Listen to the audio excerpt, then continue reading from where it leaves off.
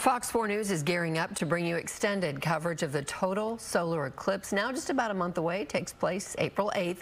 Many people will never see another one, so this is really an incredible learning opportunity for children. Fox 4's Alex Boyer joins us now with how UT Arlington is helping students, and I guess parents too, when the students share it with mom and dad. And Alex. Yeah, that's right. Really the entire family, right, Heather? You know, that total eclipse is fast approaching, and lucky for us in North Texas, we're in the path of totality, which means, of course, that we're going to get some pretty incredible views. And as you mentioned, it's going to be an event for a lifetime. You know, what better place for kids to learn about that experience than at the UT Arlington Planetarium? The planetarium at UT Arlington is buzzing with activity. Students of all ages are eager to learn about the total eclipse happening next month.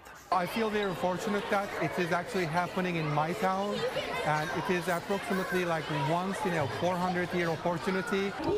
Inside the massive dome, elementary school students from Rockwall ISD got an out-of-this-world lesson. We are experiencing a total solar eclipse on Monday, April 8th. On that day, for about 3 minutes, 20 seconds, the moon will cover the sun.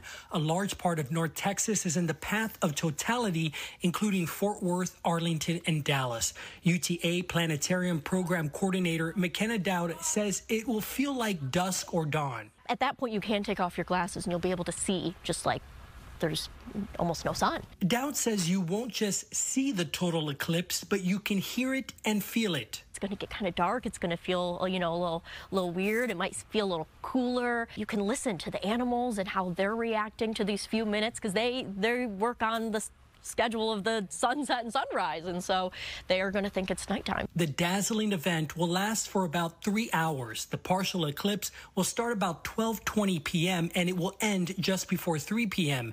You'll need special glasses to safely view the eclipse. Students were each given a pair funded by a $50,000 grant from NASA. Yeah, you're going to wear those glasses and look at the eclipse? Yeah. It's going to be like so fun. Some 1,500 North Texas students will take field trips to the UTA Planetarium to learn about the eclipse prior to the April 8th event, thanks to that grant.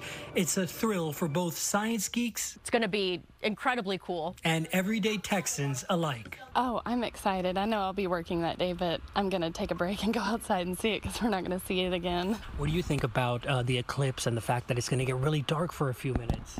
Really scary.